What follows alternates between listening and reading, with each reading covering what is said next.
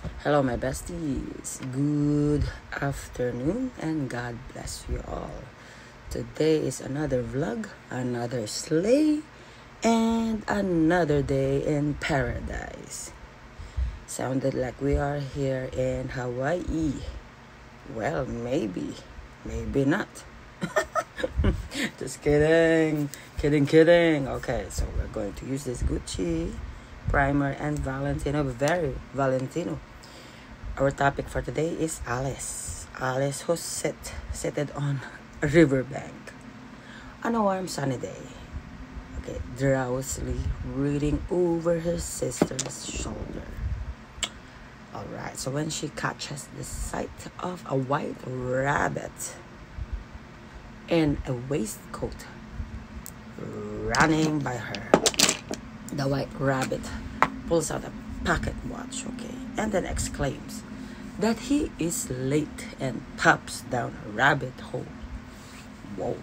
So Alice followed the white rabbit. No, not the white rabbit candy, okay, down the hole. What kind of hole? I don't know. Maybe a manhole hole. And comes upon a great hallway lined with doors. Ooh, she finds a small door that she opens using a key she discovers on a nearby table. Through the door, I tasted the primer. Through the door, she sees a beautiful garden, and Alice begins to cry when she realizes she cannot fit through the door.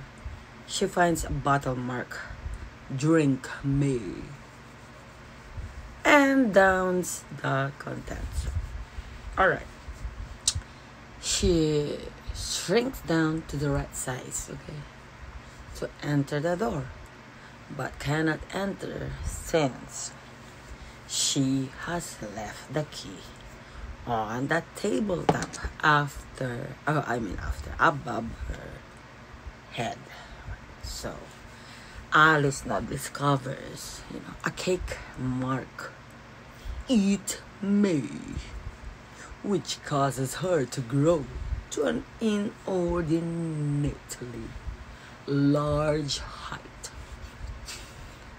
Still unable to enter the garden, so Alice begins to cry again and again, and her giant tears form a pool at her feet.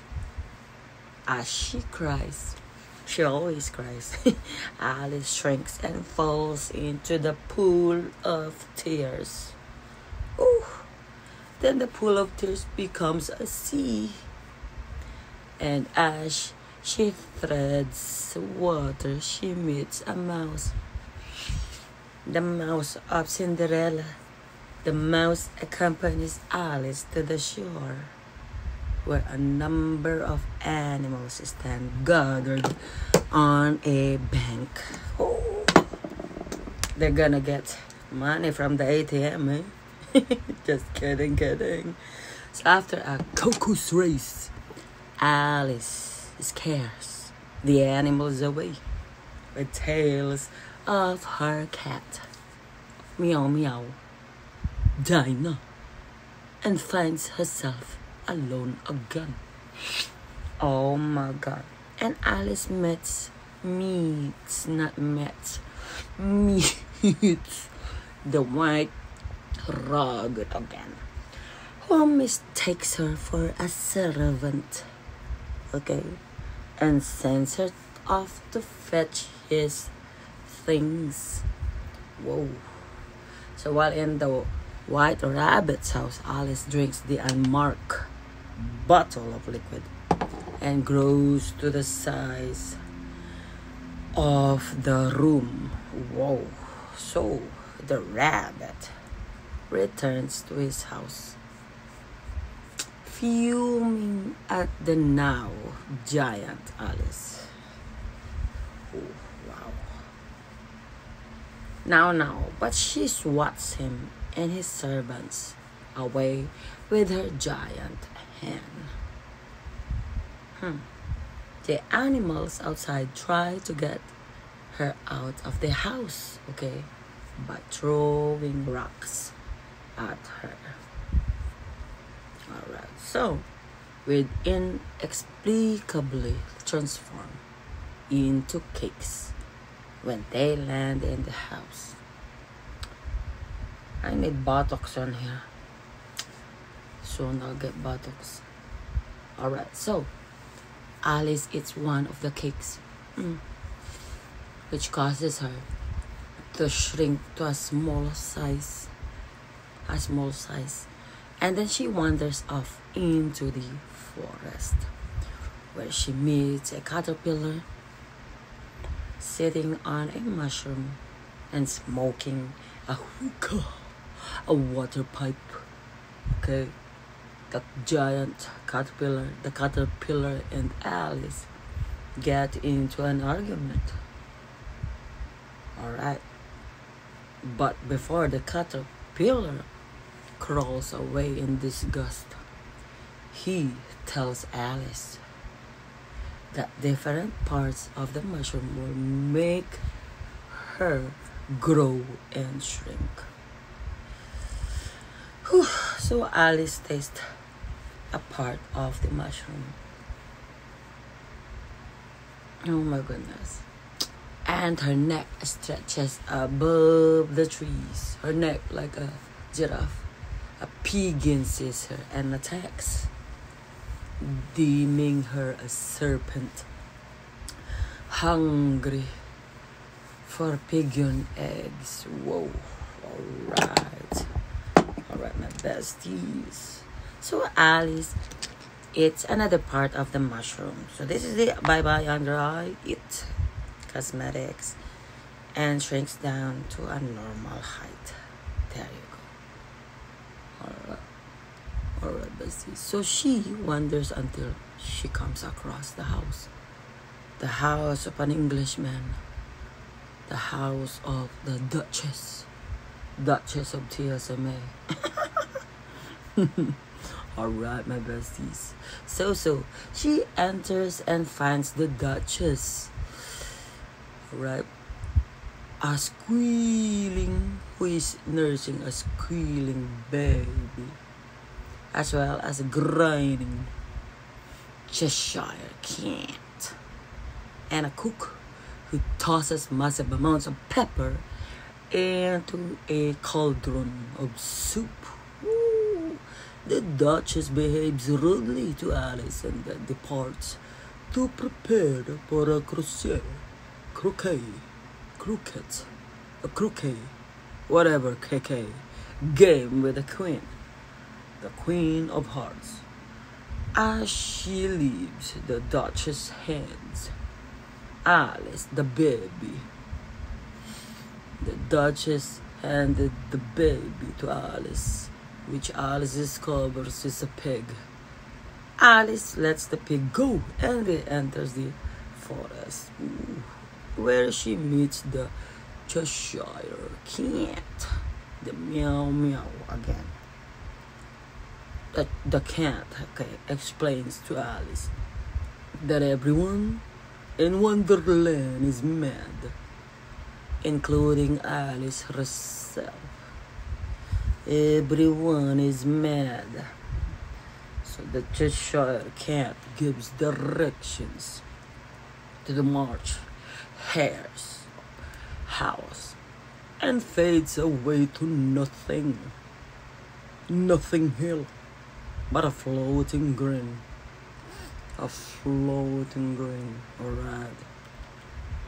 Alright, so if you like this video, please don't forget to subscribe, like, share, comment, whatever. Subscribe. So Alice travels to the March Hare's house to find the March Hare, the Mad Hatter, and the Dormouse having tea together. Oh, treated rudely by all three. Alice stands by the tea party, uninvited. She learns that they have wrong time and are trapped in a perpetual tea time. Ooh. After now a final discourtesy, Alice leaves and journeys through the what so-called forest. She finds a tree with a door in its side and travels through it, to find herself back in the great hall. Then she takes the key and uses the mushroom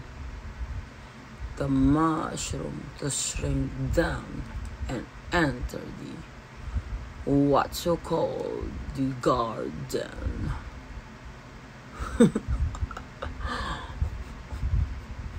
Alright, my besties, if you like my humor, please like the video, okay? Okay, after saving several gardeners, from the temple of the Queen of Hearts, Alice joins the Queen of Hearts in a strange game of croquet, or croquet,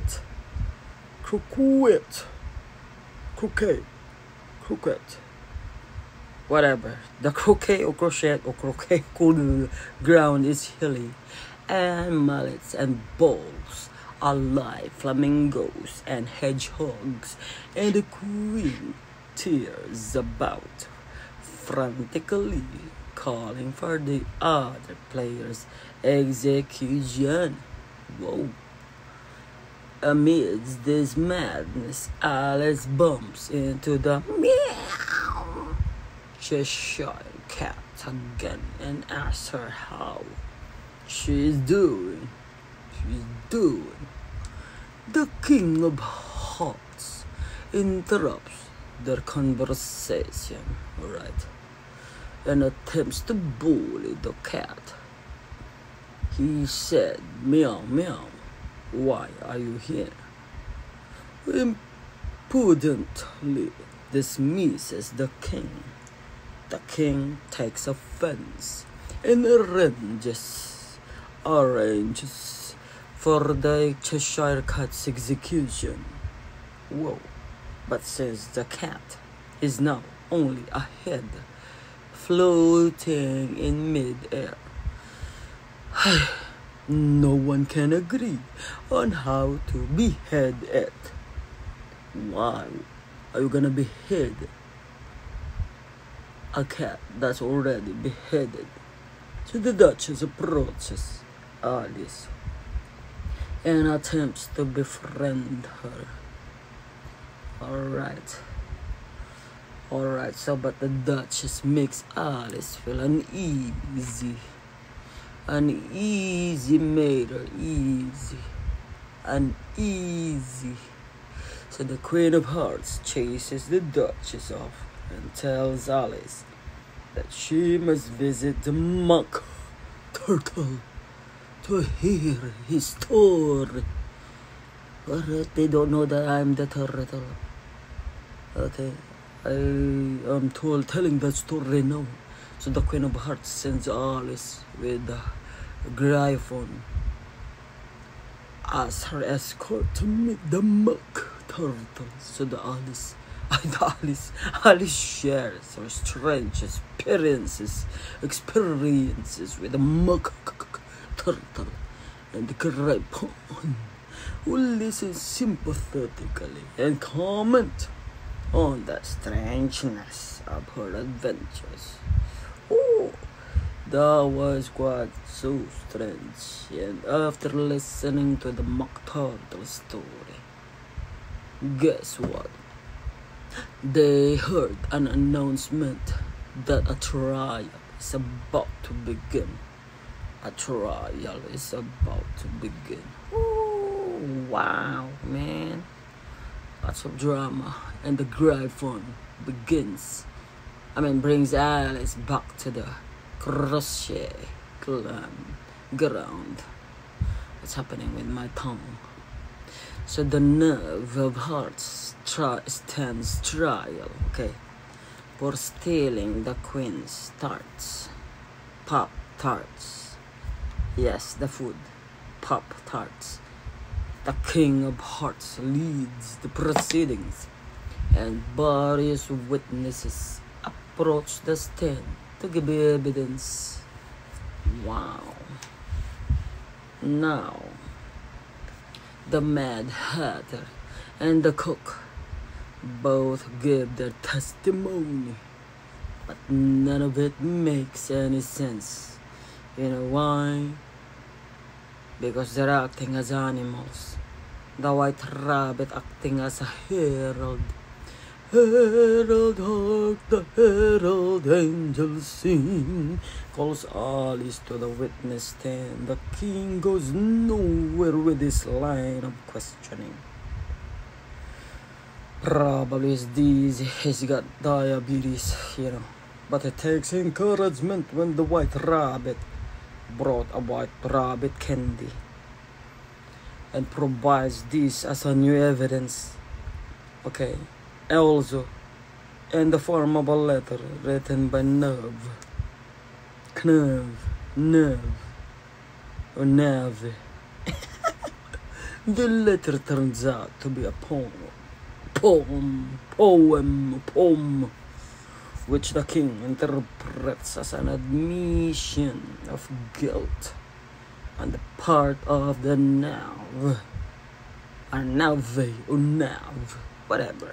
So Alice believes the note to be nonsense and protests the king's interpretation. Wow. So the Queen of Hearts becomes furious with Alice and orders for beheading. But Alice grows to a huge size and knocks over the Queen's army of playing cards. She did that. What the heck? And all of a sudden,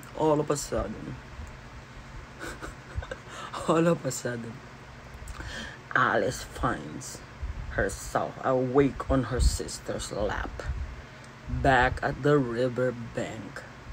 She tells her sister about her dream and goes inside for a tea. As her sister ponders Alice's adventures. Wow. That was quite an adventure. I love it. So my besties, what are the 5 lessons from Alice in Wonderland exhibition? Alright. But we'll do that. Let's do this first.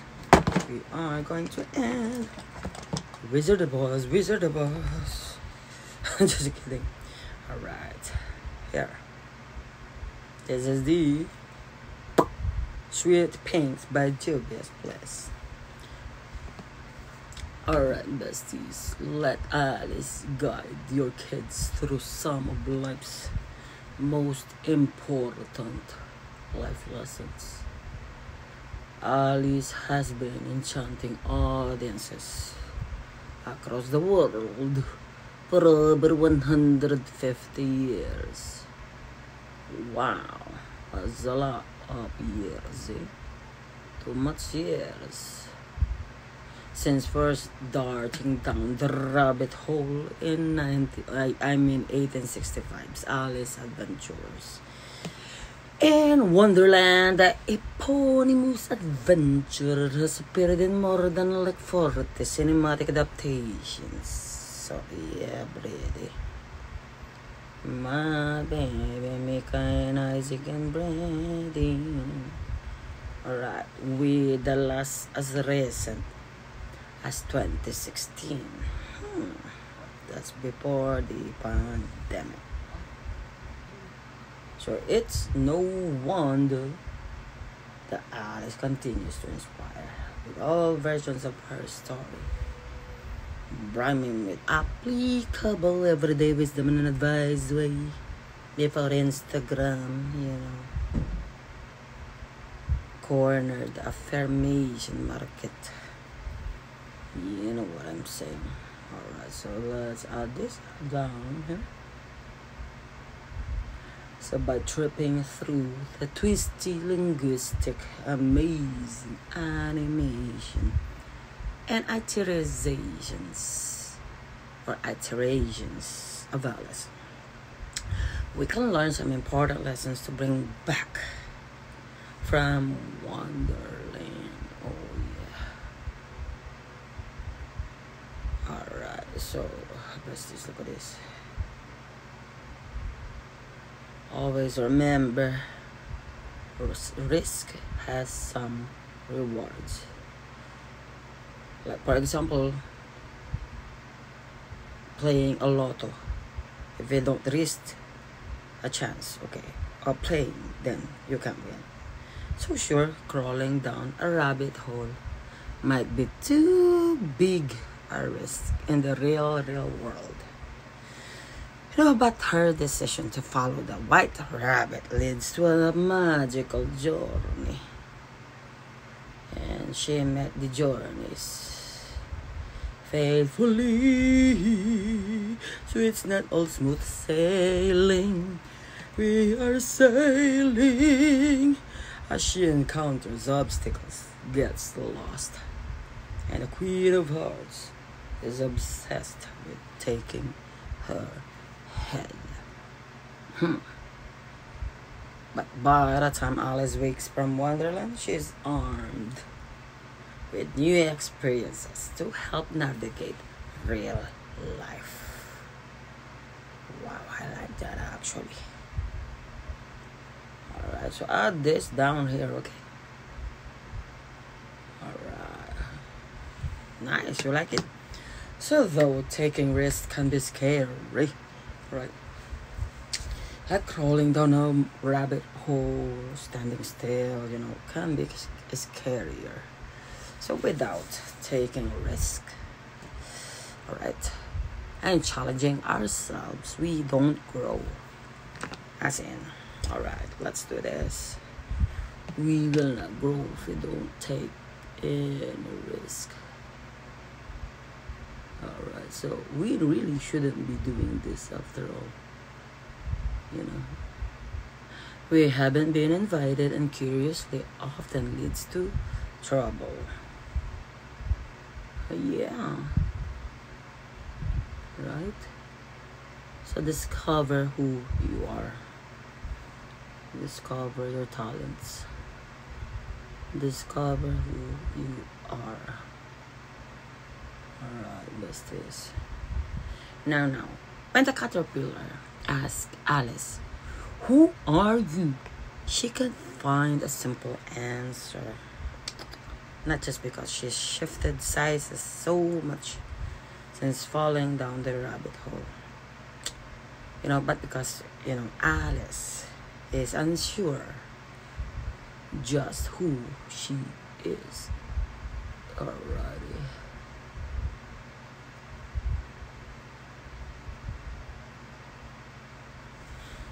So, while Alice's adventure, might seem mad on the surface, I'm gonna use this Jeffree Star's Blue Blood. Its main goal is answering the caterpillar's question, okay, and figuring out the greatest puzzle of all. Who in the world am I? Who in the world am I? Who in the world am I? Life can also seem mad, okay? But by discovering who we are and accepting ourselves, this, my besties, assures a much smoother ride through our own life's journey. As in, besties. Alright, so I will add this blue. So also included on, okay, in Ali's lessons advice, okay, she generally gave herself good advice, a very good advice, okay, though she very seldom followed it. You see, by learning to listen to our instincts and be a little more objective, objective with proof. We can apply the wisdom we give to others to ourselves. True. So true. So true, my besties. Accept the differences of others. You know, all individuals are unique. You know, but I don't want to go among mad people. Alice or Mart. You know, we're all mad here. I'm mad, you're mad. So learning to accept who we are in life, okay, is one of life's great lessons, my besties. But so is like learning to accept the differences in others. Even if we're certain of who we are, the people around us are not always going to be who we want them to be. And that's fine. That's fine. We cannot control other people, but we can control our own selves. Celebrating people's differences makes life more interesting. It exposes us, besties, okay, and amores, to new perspectives and opens up new worlds, just like Wonderland. So nice, right? Don't get stuck in the past. Don't get stuck in the past. It's no use, really, of going back to yesterday. It's done. Can't do anything much about it. You know, I was a different person then. That's what Alice tells the mock turtle in the grapevine. Alright.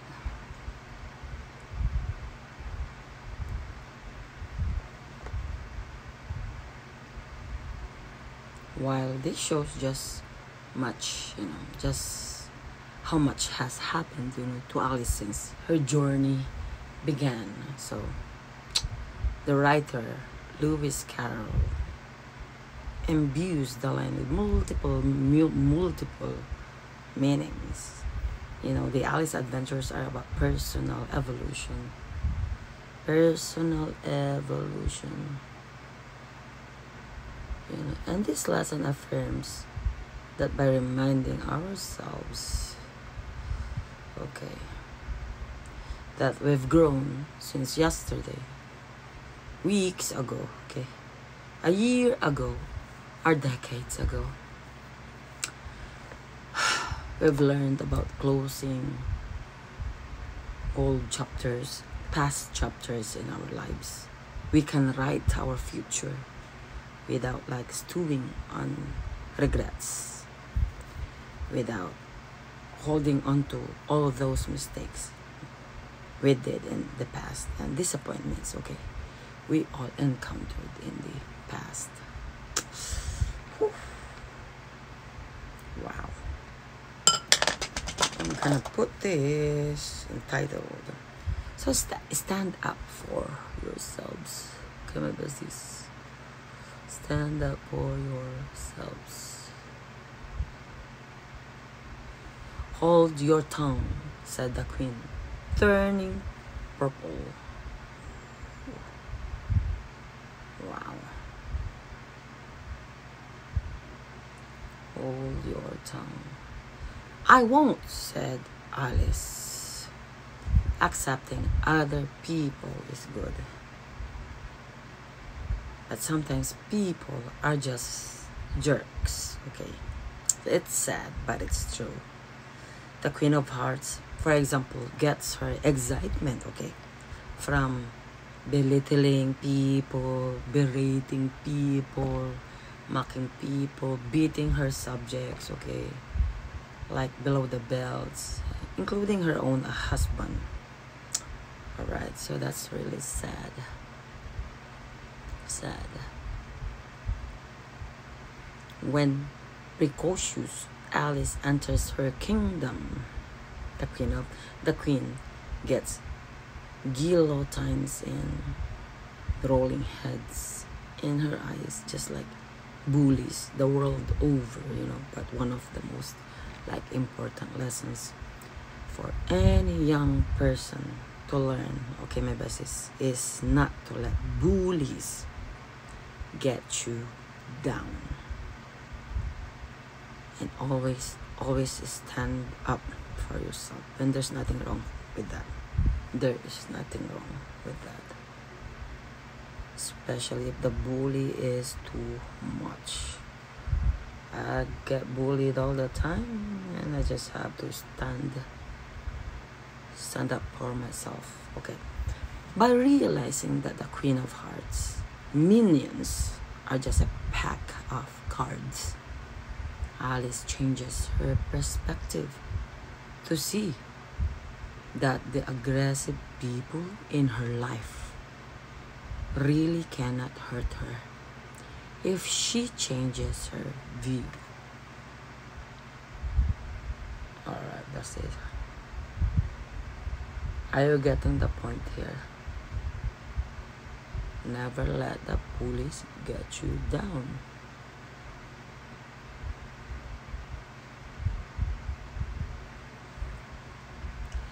Alice's adventures in Wonderland represents the child's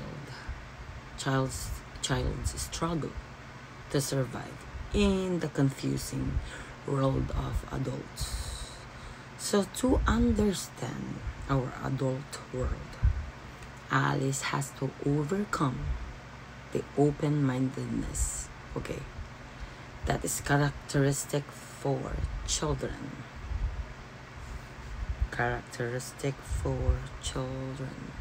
Alright, let's add this Blue Monday and add it.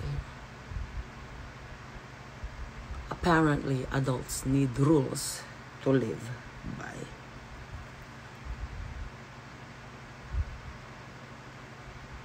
So do the Alice in Wonderland characters symbolize mental illness? What do you think, my besties?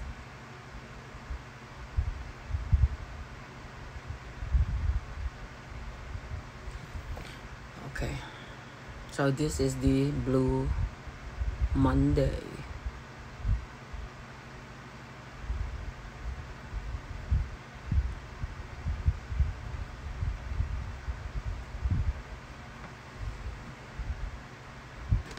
Carol Lewis may have represented a number of mental illnesses, okay, in his iconic characters, which Disney and Tim Burton have brought to life. I think I'm gonna use this, my besties. Oh, this, no, pink. Okay, so in Alice in Wonderland, the cat famously tells Alice, "Everyone's mad here."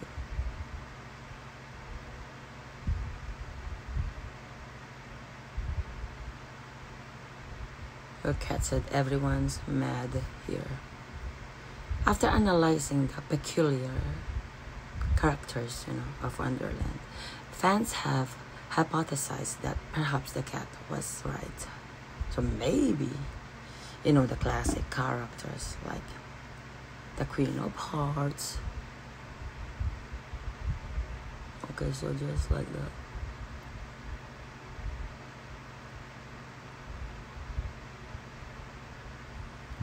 The Mad Hatter and Alice herself really do have mental illnesses.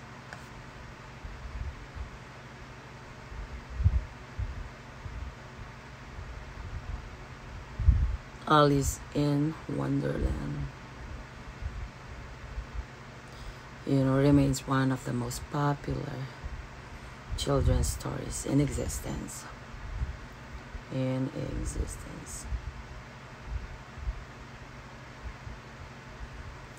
Okay, though the Tim Burton adaptation starring Johnny Depp didn't fare so well, more than a century after it was written. Okay, the story is still loved by audiences.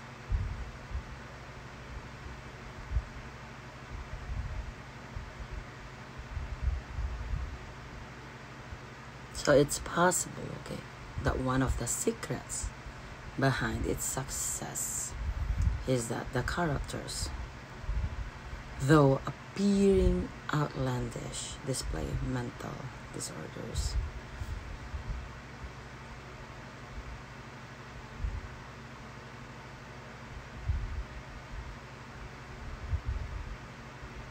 You know, that are relatable to many people in real life, in real world.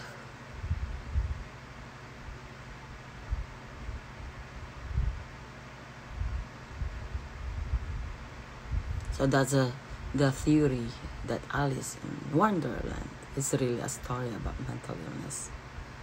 Hold any weight. And do other Disney characters represent mental illness too? Besties, what do you think? So just add that here. Here. And now I'm going to add this Undertaker. It's kind of like Black Blue. So what mental illness do the characters in Alice Wonderland have?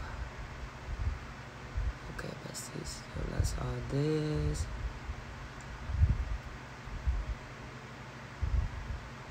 So Alice in Wonderland features some of the most interesting characters in the history of literature.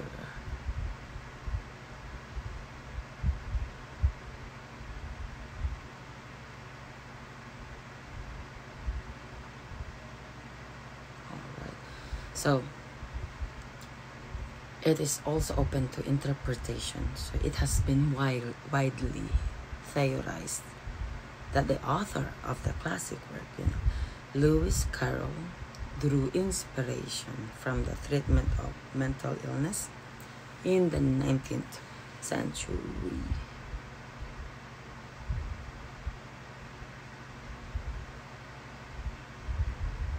Alright, besties. So Open Culture reports that Carroll's uncle, Robert Wilfred Skeffington Lutwidge, was an officer of the Lunacy Commission.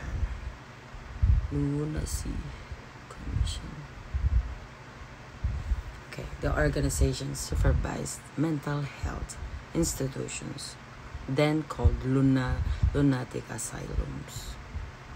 Oh, I like this. I really do. Alright, so it is believed, besties, okay, that Carroll used his knowledge of mental disorders and what was understood about them at the time to help mold his characters. There you go, nice, I love it.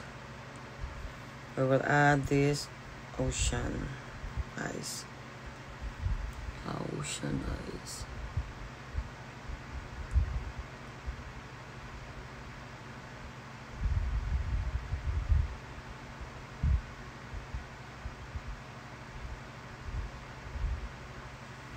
Okay, Alice in Wonderland characters seem to display, according to the Odyssey online. Okay, Odyssey.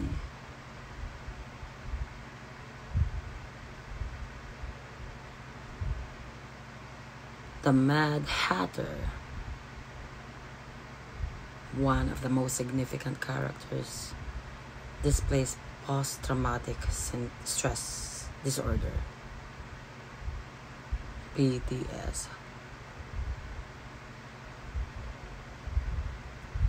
Alright, so at least in the Tim Burton adaptation of the story, where character is John Depp, He suffers frequent like flashbacks, of his village being attacked by the Red Riding Hood.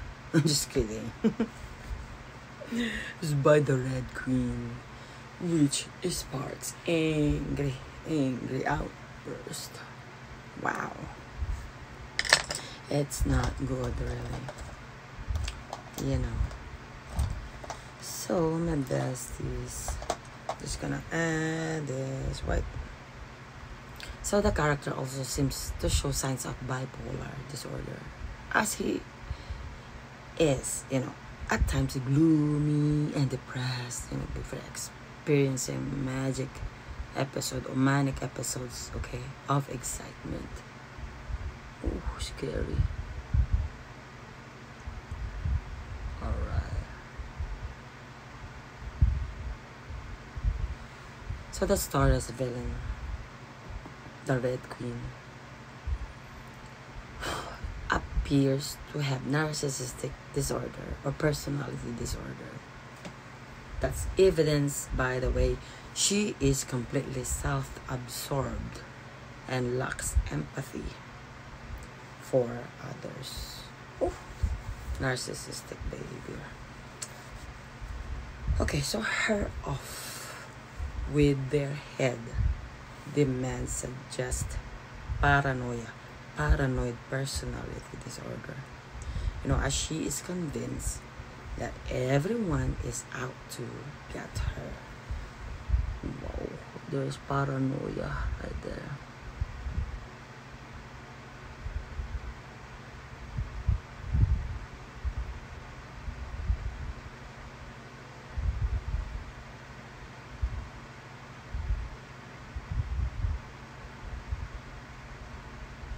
So the queen characters of Tweedledee and Tweedledum may display shared psychotic disorder.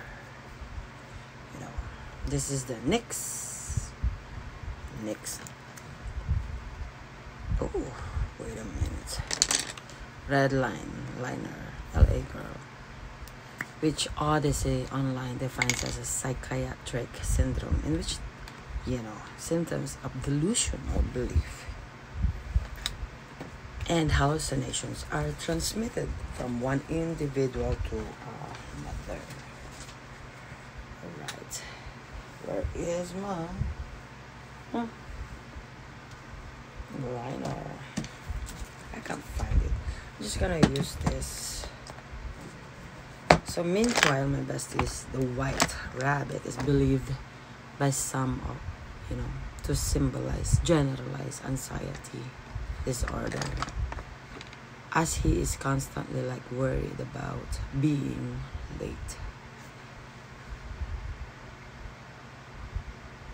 So the rabbit also displays other common signs of disorder, okay, including twitching, some restlessness, and agitation.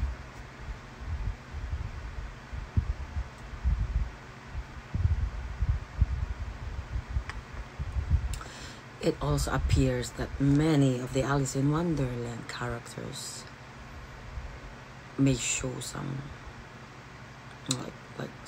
it symbolizes mental illnesses, really.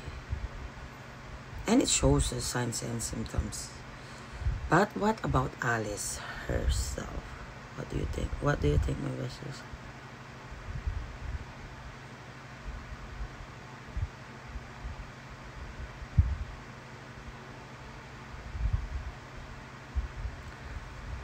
What disorder does Alice have in Alice in Wonderland?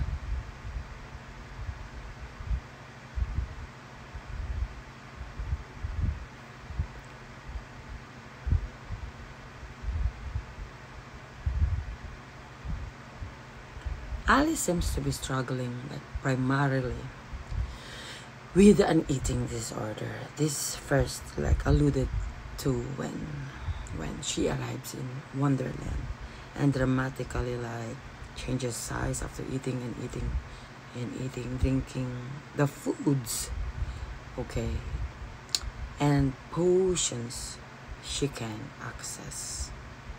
You know, like she shrinks, she changes sizes, like that. And this may show how those with disordered eating may feel like they drastically change sizes. Excuse me.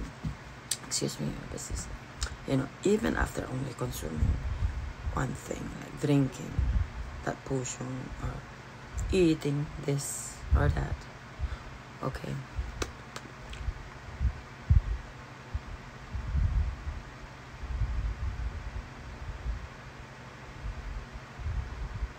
So when Alice eats, she doesn't simply take a small bite, but rather binges and then regrets her actions afterwards, you know. It's just really a sign of eating disorder.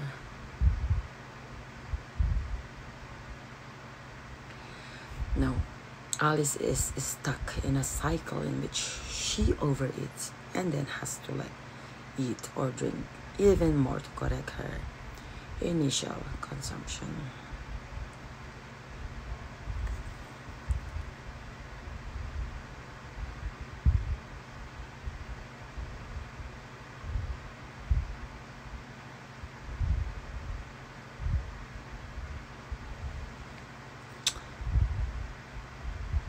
She basically relies on food to solve her problems. So interestingly, you know, Lewis Carroll himself had a peculiar relationship with food.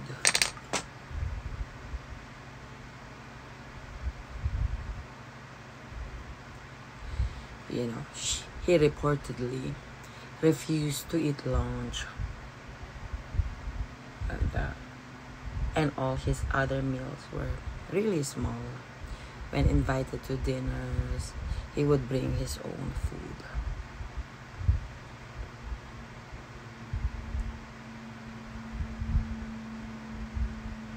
You know, though Alice in Wonderland is the most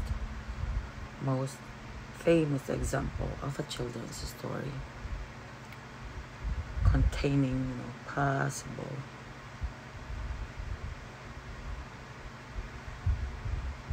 symbolism of mental illness. You know, there have been other Disney characters also believed to represent different mental disorders too. This is the It Under Eye Under Eye It Cosmetics. Okay, so you know, for example, Belle from Beauty and the Beast has been accusing of like displaying Stockholm syndrome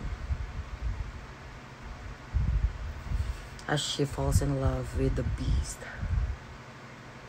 Okay, who starts off their relationship really by holding her captive.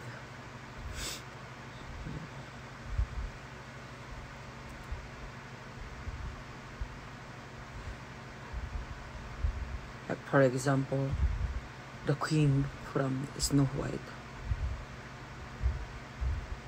The queen from Snow White and the seven dwarfs.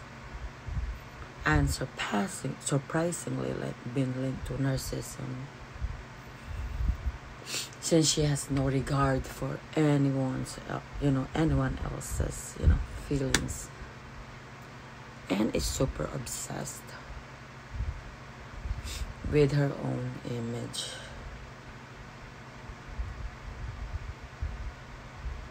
No wonder fans find her to be one of the worst Disney characters. Okay?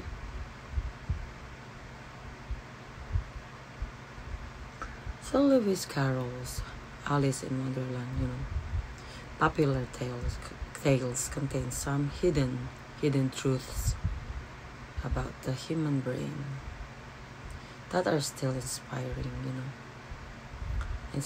neuroscientists to this day.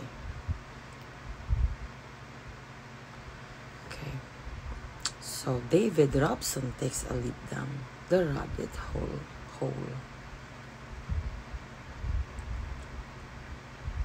So Lewis Carroll was remarkably modest, okay, about his masterpiece. I'm going to use this contour. So the heroine, spends an hour underground and meets various birds, beasts, etc. No fairies. Endowed with speech, okay? He wrote in Punch, the whole thing is a dream. But that I don't want revealed till the end. That's what it says. Alright. When this is, it is now 1.5 centuries, okay? This is Burberry contour, okay, since Alice first made that journey. And Carol's humble tale has inspired countless films, okay? Paintings, of course, and even a ballet. So what is less well known is that way it shaped our understanding, okay, of the brain.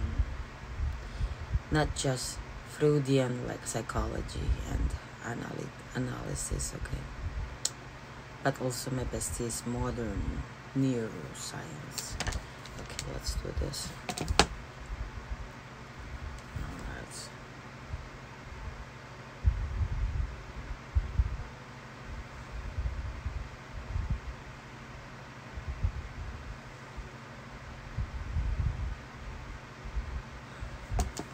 So memory, language, and consciousness, long before we had the technology to map the brains, were Wonderland. Okay, Carol was already charting its contours with his playful thought experiments. Excuse me. So it explores so many ideas, really. So many ideas about whether there's a continuous self, how we remember things from the past, okay, and think about the future. So there's also a lot of richness, okay, lot of richness there about what we know about cognition, perception, cognitive science, okay, stuff like that. Okay, can't find my contour brush. So my best is all of us can learn. Oh, I can use this. All of us can learn something about ourselves from Alice in Wonderland, if only we look in the right way, the right perspective. Okay, as we approach, the book's 150th anniversary, the BBC feature follows her journey to brain's outer limits. You know what? I don't have other choice but to use this one, so I'm gonna use this one. The one that says "Drink Me." Okay, I'm gonna use this face palette, bronzer, and contour. Well, I'll eat it, said Alice, and if it makes me grow larger, I can reach the key. And if it makes me grow smaller, I can creep under the door. She said, so either way, I'll get into the garden. And she said, I don't care which happens. All right.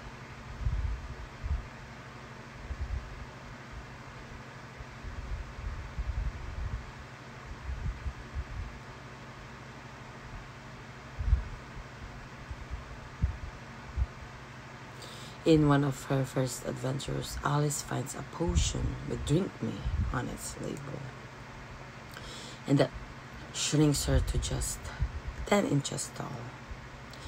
And then a magic cake then has the opposite effect.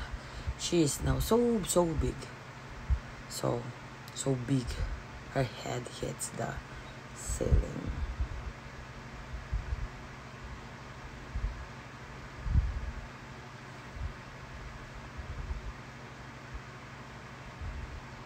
Scenes are among the most memorable of the book and Disney's film adaptation, and they were among the first to grab the attention of the many. You know, they grabbed the attention of scientists. Alright, so this is the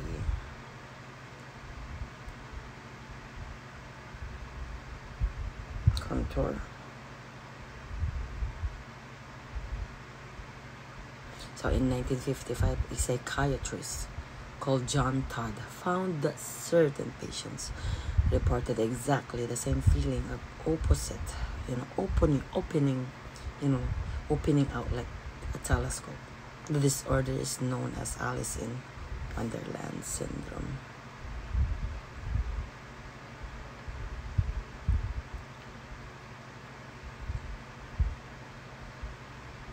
And it seems to be the most common in children.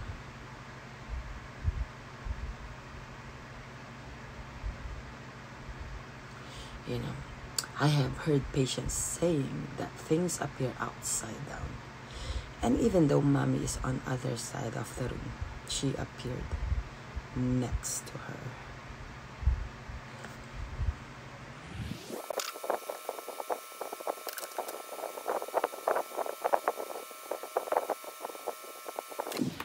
This syndrome can be pinned to abnormal activity in the parietal lobes, okay, which are responsible for spatial awareness, skewing the sense of perspective and the distance. Okay, but despite the fact that it can be disturbing, okay,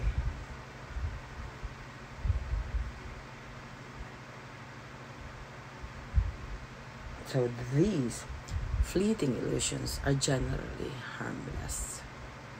The majority are unaffected, and we just provide reassurance, to the patients, okay?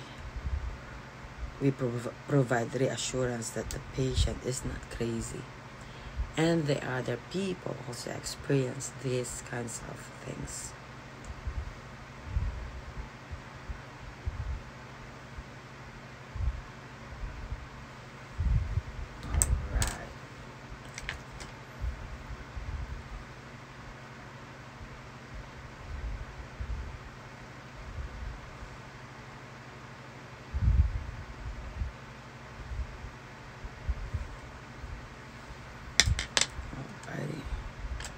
I really don't have that small brush right now.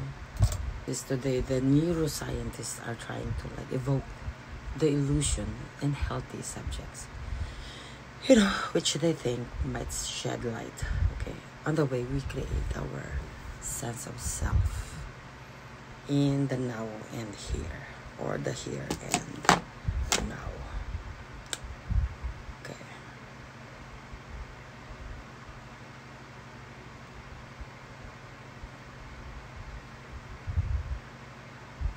So this time, there could be no mistake about it.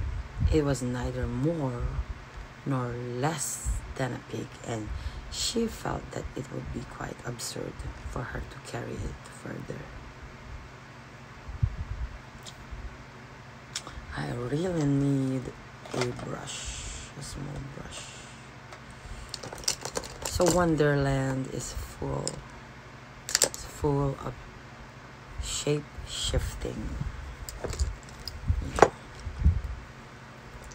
Full of shape-shifting characters, including the grotesque Duchess and her crying baby. So as Alice holds it in her hands, the baby's nose becomes more upturned, Its eyes grow closer together, and it starts grunting. This is the contour. I'm just gonna use this one. So before she knows it, the baby has turned into a pig. As these dreams often contain objects morphing into new identities, and this characteristic is one of the cleverest ways that Alice's adventures evoke the sleeping mind.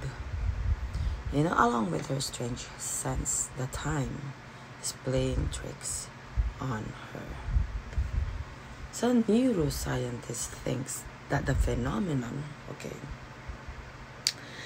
arises from the way the sleeping brain, and as this consolidates our memories. Hold on, let me do this one.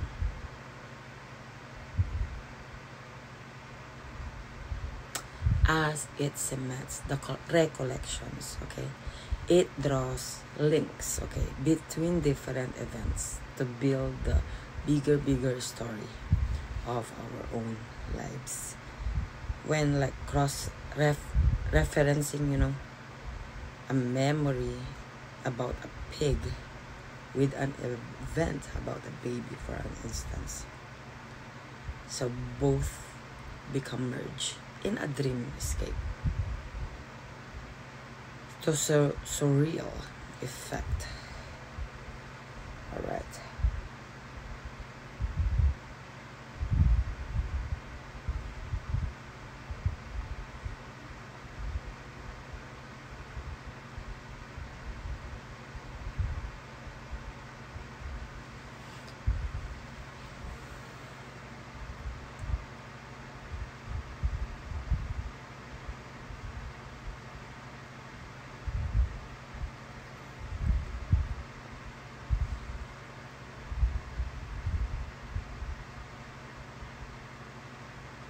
For example, in Humpty Dumpty, my name is Alice, and it's a stupid name.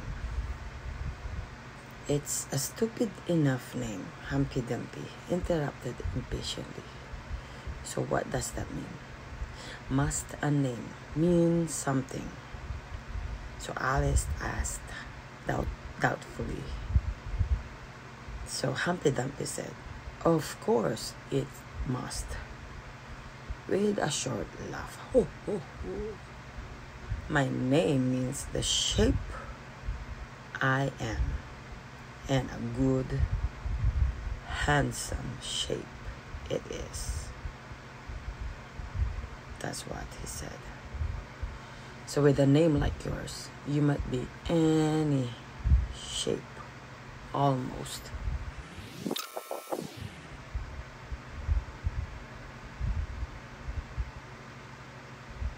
So Alice's adventures through the looking glass.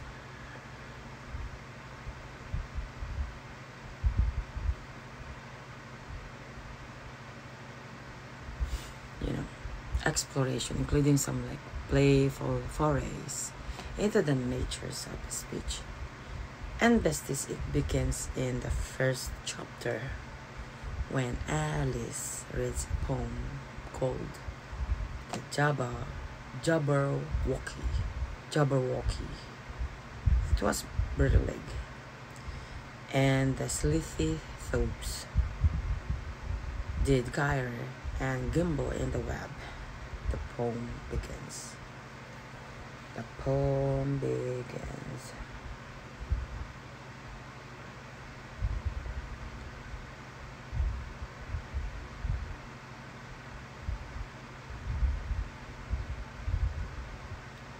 This is more intriguing.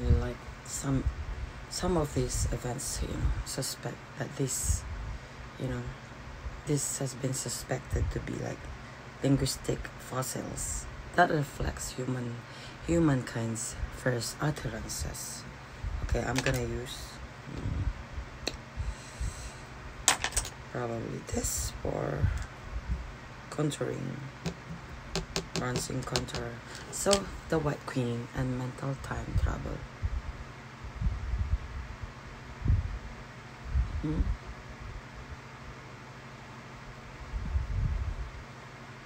It's a portrait of like memory that only works backwards. You know, that was the Queen's remark. That was the Queen's remark.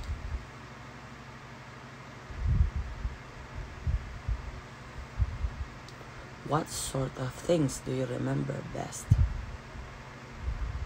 Alice ventured to ask.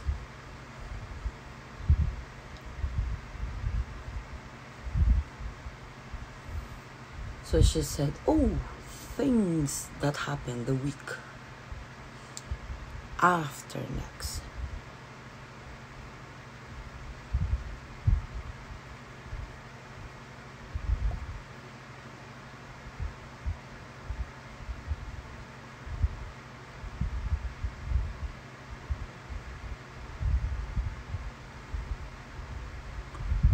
So she replied in a careless tone.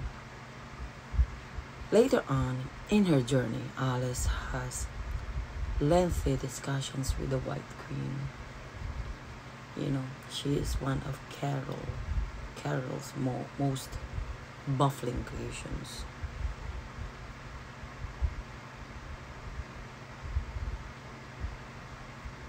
Claiming to have a strange form of foresight.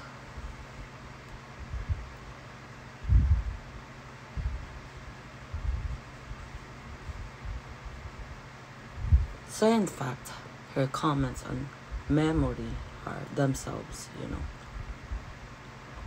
surprisingly prescient.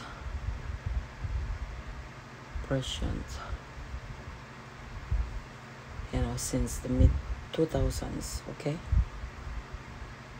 Neuroscientists started to realize that memory is not really about the past. It's about helping you act appropriately in the future.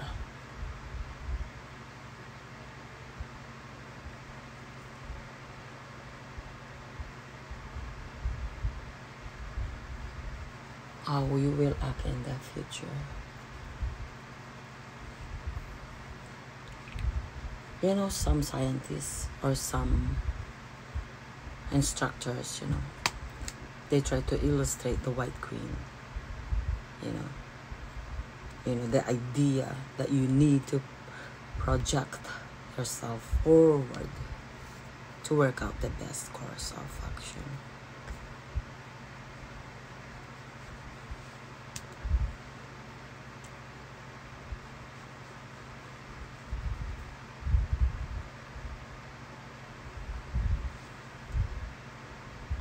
So one possibility, okay, is that we imagine the future by pulling apart our recollections, okay, and then piecing them together like a puzzle in a montage that might like represent a new idea, that might represent a new scenario, okay. So my best is in this way. Hold on, let me do this real quick. In this way, you know, memory and foresights use the same mental time travel.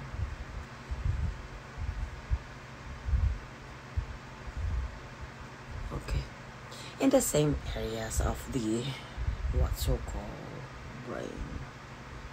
So for instance, you know, for example, people with damaged hypothalamus or some parts of the hypothalamus is damaged. So the injury means that they can't remember their past. They can't remember their past, but you know, they found out that you know, they also struggle with like forward thinking. So we asked them, you know, to imagine meeting a friend. Okay. for example, next weekend, and they just couldn't do it. They just couldn't do it. They just couldn't do it. Okay, so the same was true when they were asked to like imagine a future visit. They can't do it. They just can't do it. A future visit to a seaside, they can't do it. They can't process that.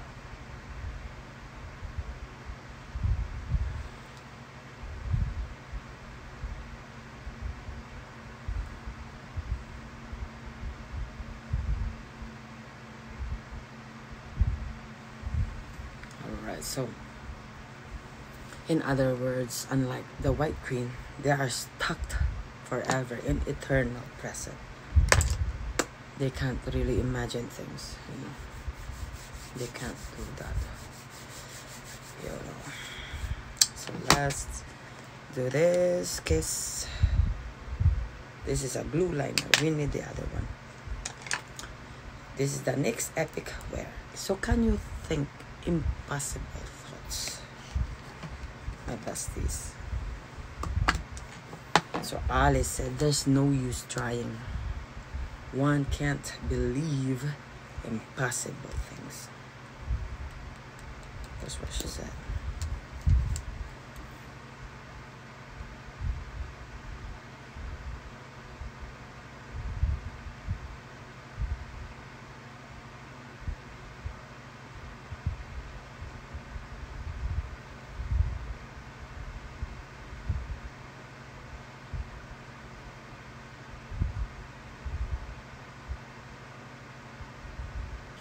The Queen said, I dare say you haven't had much practice. When I was your age, I always did it for like half an hour a day. That's what she said.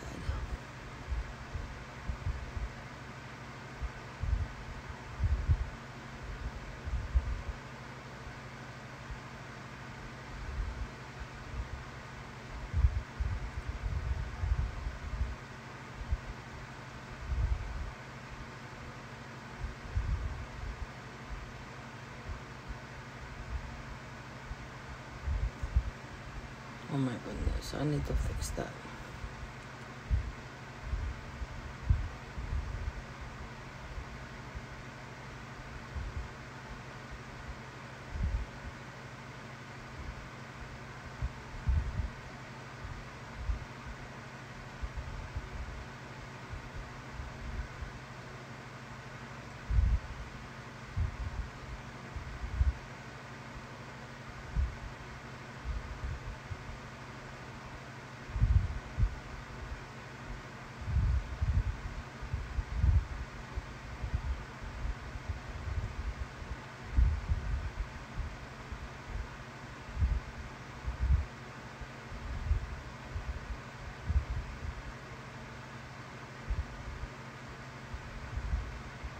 Alrighty. Oh, I like that. So cute. Not me cute, but this one. So the Queen said, why? Sometimes I believed as many as 6 impossible things before breakfast. That's what the Queen said. So continuing her exploration, of human imagination. I really like this one. I just have to make it perfect, okay? So the Queen extols the virtues of thinking about the impossible. The passage speaks to Gopnik, okay? Who first read Alice? Okay, I think this is ready. When she was 3 years old.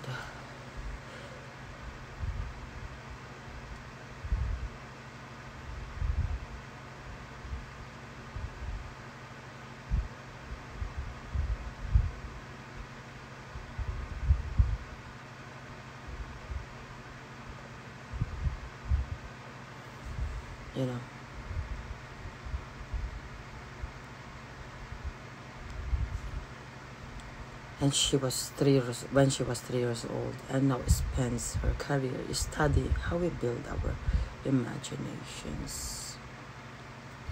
And then she has found, for instance, the children who play, pretend, and practice believing the impossible, tend to develop more advanced cognition.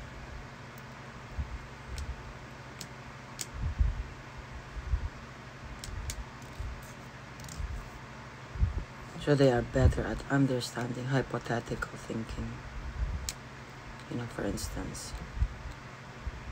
And they tend to develop a more advanced theory of mind, giving them more astute understanding of other people's motives. And of course, intentions. So a lot of what they do in pretend play is like taking a hypothesis, and follow it out to the logical conclusion. So what's interesting is that Carol Lewis was also a magician. And also you can see that same ability to take a premise, and to take it out to a more advanced or crazy conclusion. I really like this one. So Alice's adventures are full of surreal encounters that could help anyone exercise these skills. So Gopnik points out that some hallucinogenic drugs may also help you find or to get to the childlike state of free association. But by reading, any books, surely the safer way to turn back the clock and see the world from a new perspective. So as Carol also writes, so many out of the ways, things had happened lately that Alice had begun to think that the very few things indeed were really impossible. That's what she said. So illusions brought on by drugs, by lights and disease, are giving us new perspectives, new insights into the inner workings of our brain. My besties, Lewis Carroll accurately depicted some of the most common symptoms of the syndrome, the Alice in Wonderland syndrome, namely the feeling that one's body is larger or smaller than the other is usually a macro or micro, which means it's small. Macro is big. So asomatogonosia and objects appearing larger or smaller than they actually are macro or micropsia.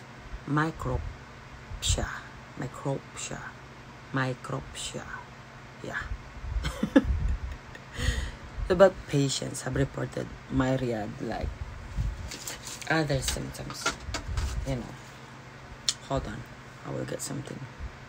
Symptoms including the inability to perceive color or motion, enhanced depth perception, and illusionary movement, and illusion that objects have been split vertically, objects appearing flattened or elongated, objects appearing rotated 180 degrees or 90 degrees, stuff like that, and seeing multiple images.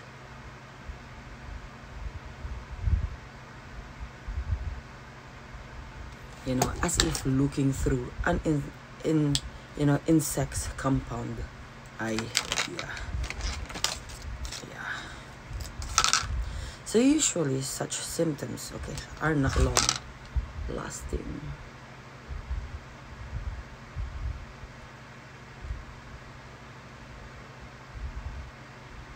they usually are not long lasting. Usually disappearing within a few minutes or days, stuff like that. You know, either spontaneously or like after treatment of underlying cause, you know, in cases of migraine, stuff like that, epilepsy, stuff like that. Okay.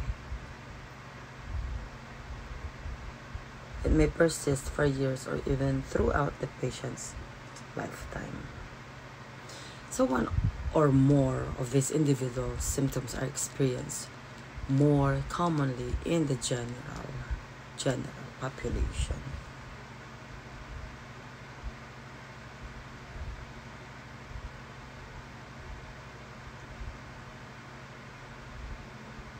You know, over 1/3 of, for example, 297 adults sampled had experienced these kinds of symptoms, you know, throughout their lifetime. You know, the distortions of like body image experienced in Alice in Wonderland, you know, syndrome, are usually consequences of some other conditions, you know, and can be disorienting or perhaps like a little frightening, but it's not really that. Otherwise, you know, harmless. Okay. It's frightening, of course, okay? Especially if that's and you just had it, you know what I'm saying? Like, yeah, they can be, however, be a root cause rather than a consequence, you know, of other conditions. And in some cases, they may be like damaging or maybe life-threatening. For example, or you're experiencing anorexia nervosa, you know, anorexia nervosa.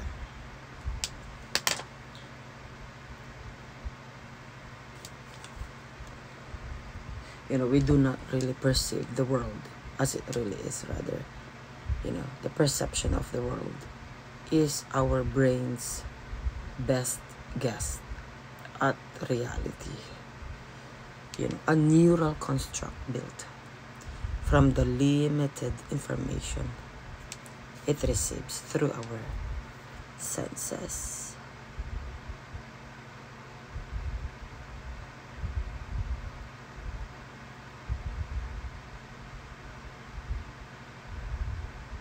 And this is also true of our bodies. So to the large extent, my besties, we perceive our body in the same way, you know, we perceive an object in the outside world, you know, through multiple channels of sensory information, okay, that enters our brain cells. So the sight of our body as it moves, it's, you know, the sounds it makes, the touch, the pain, you know, it signals that arises, you know, from our skin, stuff like that, came from our brain.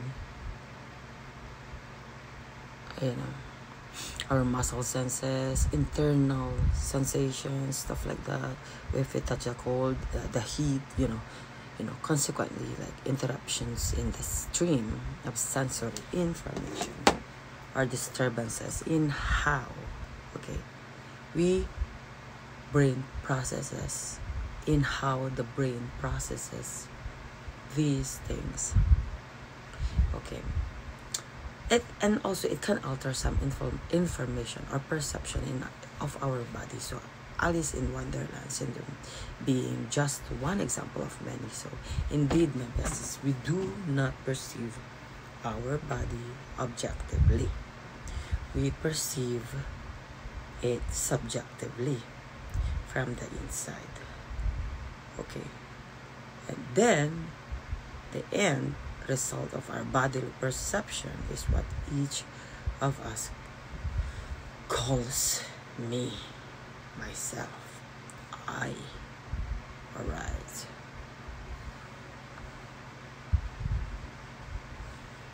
Alright, my best. So I'm gonna add blush. So Alice in Wonderland syndrome symptoms. There are several symptoms of Alice in Wonderland syndrome. but none of them occur simultaneously. So each symptom is separate, okay, and will not only like occur for a 5 to 20-minute period of time. Well, unfortunately, each of these symptoms can also be the result of a completely like different issue. So I am going to use this Valentino by Valentino. This is our blush. The micropsia, in which objects appear smaller than normal.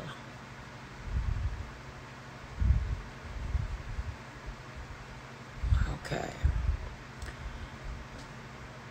Teleopsia, in which objects appear further away than they actually are. And also the macropsia, in which objects appear larger than they are, larger than normal. Why did I say larger than normal? And also metamorphopsia, in which straight lines appear wavy, warped, like blank, stuff like that. Or pilopsia, in which objects appear nearer than they actually are. So some believe that hallucinations, stuff like that, time loss, seizures are also part of this Alice in Wonderland syndrome. Alright, so now we are going to add our highlighter. This is for our highlighter. So however, others argue that these symptoms are instead generated from the original condition that causes Alice in Wonderland syndrome. So Alice in Wonderland syndrome causes, it occurs for such a short amount of time,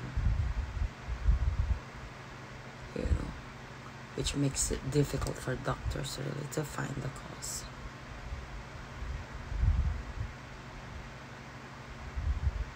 Alright, so that's how we do it.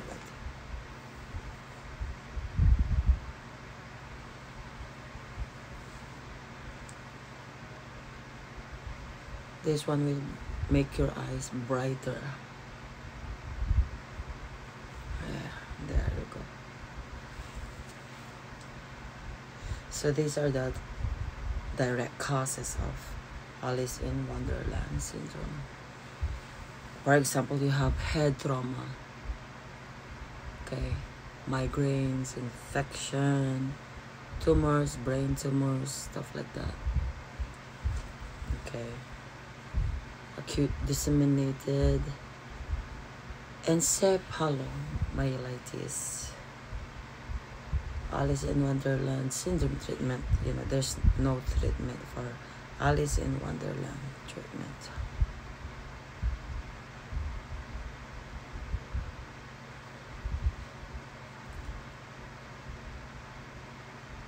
So the best way to treat this, this condition is simply by helping the patient become more comfortable.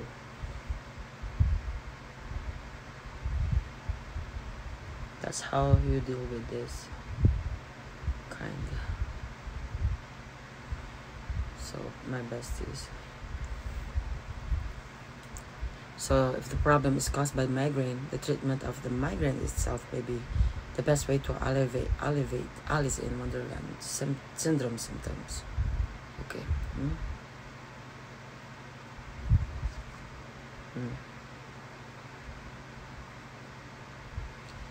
So for example, migraine prophylaxis followed by a migraine diet is the most common attempt at treatment. But this fix, may or may not help with AWS or Alice in Wonderland syndrome. Alice in Wonderland syndrome mainly occurs in children and in most cases goes away over time. Sometimes it goes away over time. Alright, my besties. So I am going to use this NARS eyeliner. for my brows. Alright, my besties, I'm going to use this NARS for the eyebrows. It's colored blue. I don't have black, so just bear with me. I can't find my mirror, so I'm just gonna use this one. I hope this one is okay. Let's try.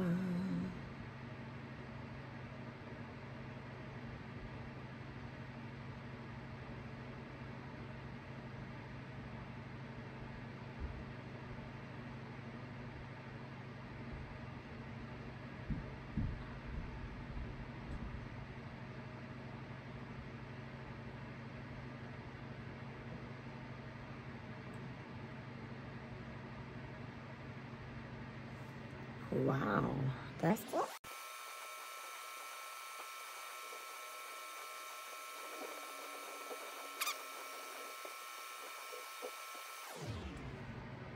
Okay, I'm just gonna bring this blue down just a little bit, just right here. Like that.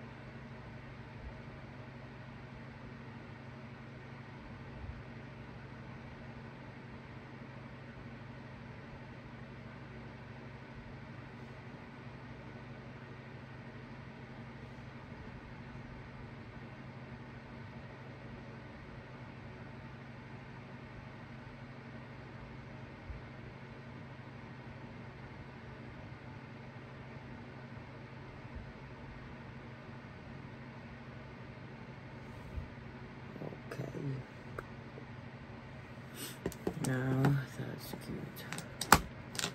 Alright, I'm gonna reveal to you the final makeup look. Hello my besties and amaras. So this is the final makeup look. If you like this video, please don't forget to hit the like button. Alright, that bell notification, and also comment below, share and subscribe. I will see you all next time. God bless you all. I love you, fam. I love you all. I love you. Love you so much. And thank you so much for watching.